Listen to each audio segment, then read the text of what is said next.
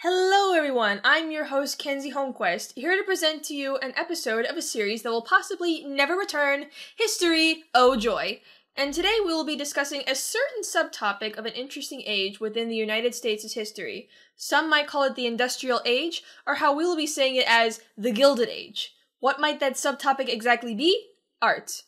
Art, as we know, has been an expressive and diverse way of visually sharing certain events, creators' imaginations, or feelings and emotions.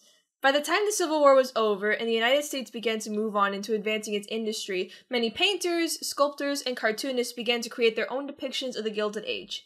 Some made visuals that represented the beginning of new hope and rebirth, that our country would gloriously shine in this new era. Others took it satirically or negatively, willing to reveal the dark reality of corruption that had taken place in order to make that shiny topic gold. So, for the first half of this episode, we will have two artists with us who are able to help us discuss this topic and provide their insights into the matter. Our first guest is a local painter named Linda Ferguson. Good to see you, Linda. Good to see you too. Thanks for inviting me. And our second guest is a refined arts instructor, Dr. Charlson. It's a pleasure to also have you with us. Glad to see the both of you as well. In this segment, I will ask both of you questions based on these two portraits painted here, and perhaps we could be able to analyze and see what kind of message these artists wish to tell us. Sounds good? Alright. Meh. Alright.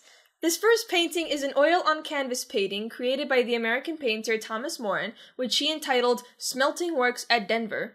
Now, anybody who would pass by to see this painting, they would simply see it as a factory that has taken over the colorful skies. But what would you think Thomas wanted to say about the Gilded Age through this painting?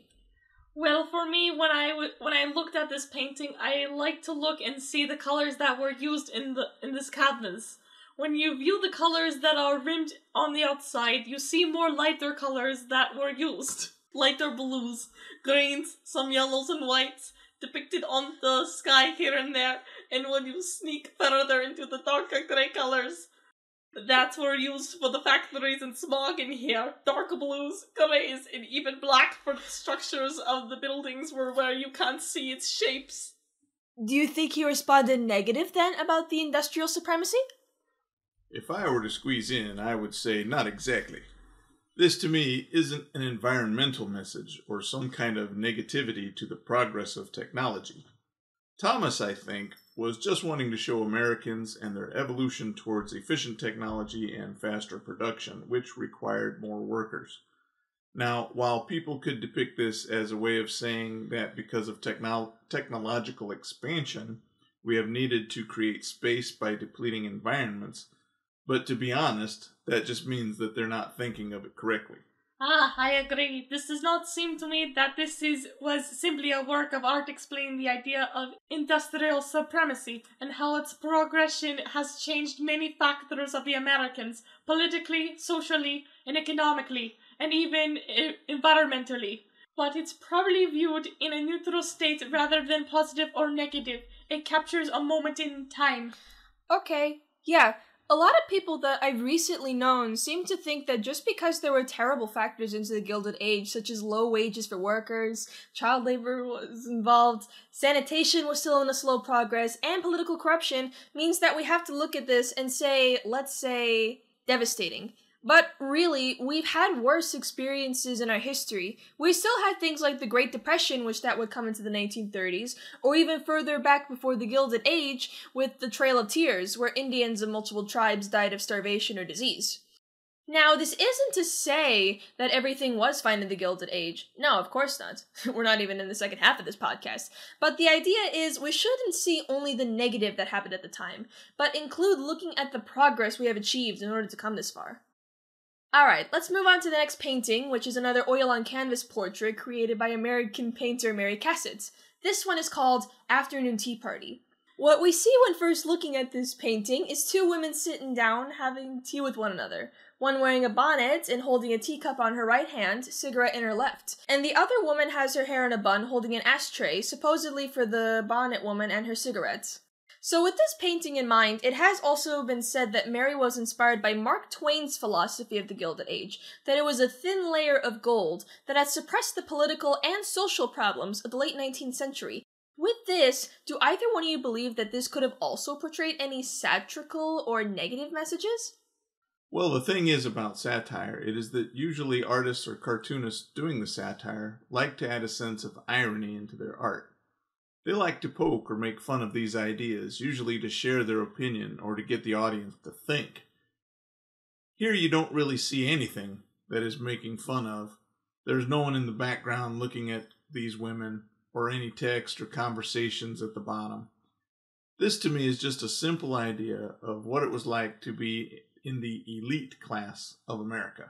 And also, you don't see any dark or dreary colors added in. You can see that Mary used a lot of brighter tones such as red and yellow, rather than blue or black like in Thomas's painting.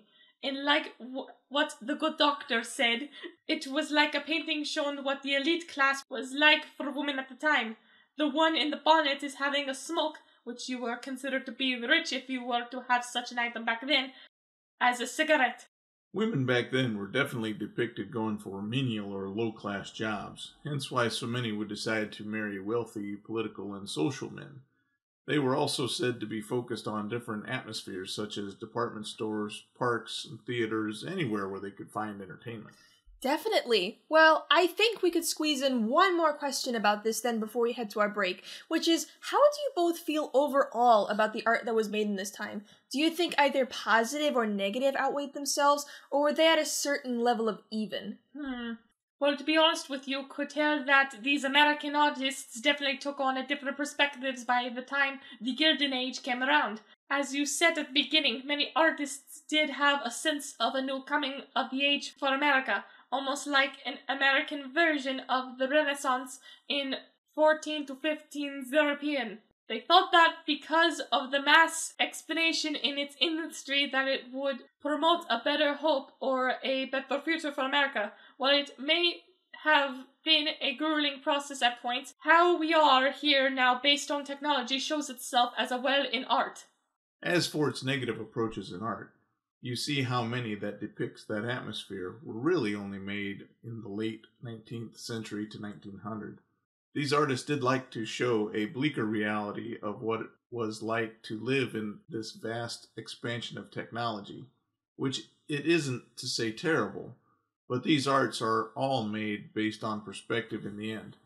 So for us overall, we say that it counteracts one another, and that there really is no true right or wrong based on both sides. I see. Well, unfortunately, as much as I enjoy both of you guys' thoughts on this topic, we're all out of time for today. Thank you very much on your insights of the Gilded Age. You two have been very engaging to talk to. Of course. It's good to see you as well, Kenzy. Yes, we hope we could come back on this podcast for another time. I'm not so sure, considering this podcast will probably never come back, but we'll be right back, folks, for the second half, after this really quick commercial break. Please stay tuned. I'll be lonely if you leave.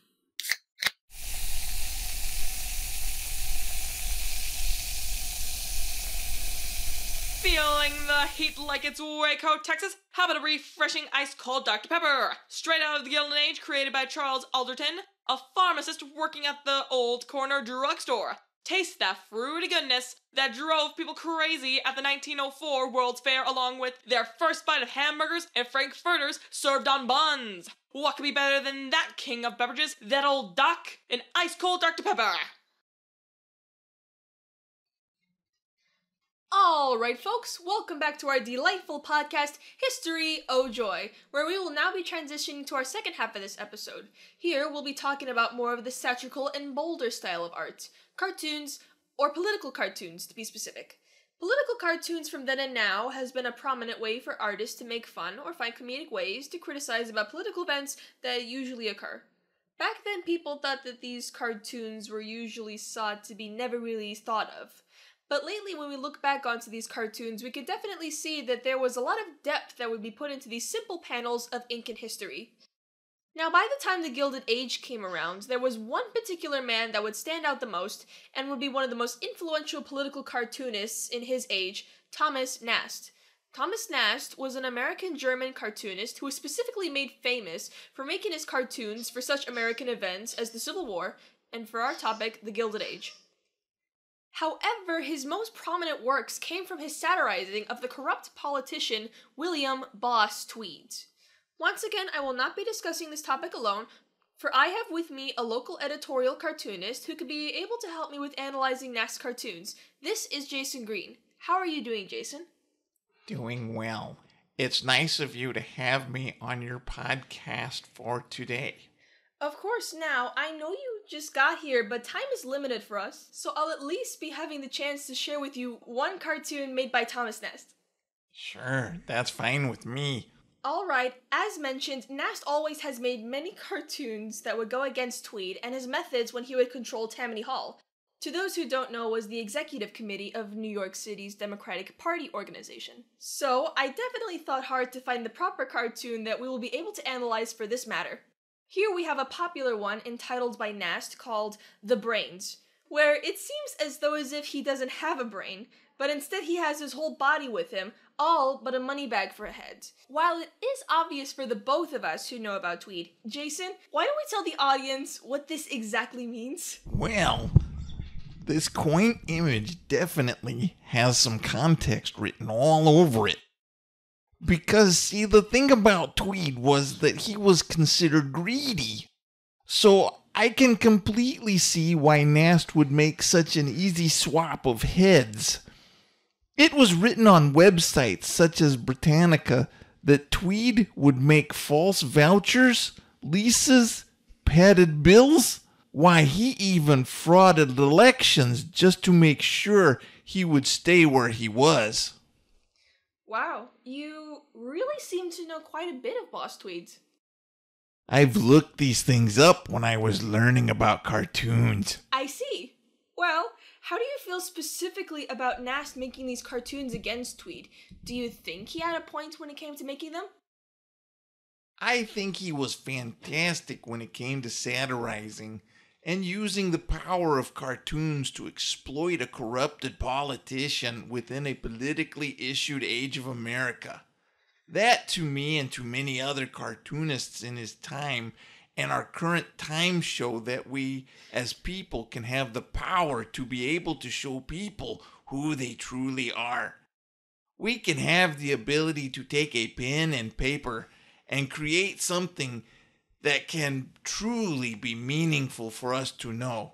So for me, I definitely see a lot of meaning if I were to view a man with a money bag for his face. If can for sure mean something. Alrighty, cool. Well, I'm sorry, but we're all out of time for this segment, so I'll be having to end it off by saying thank you very much for joining with me, Jason. It was a pleasure gaining your insight on this cartoon.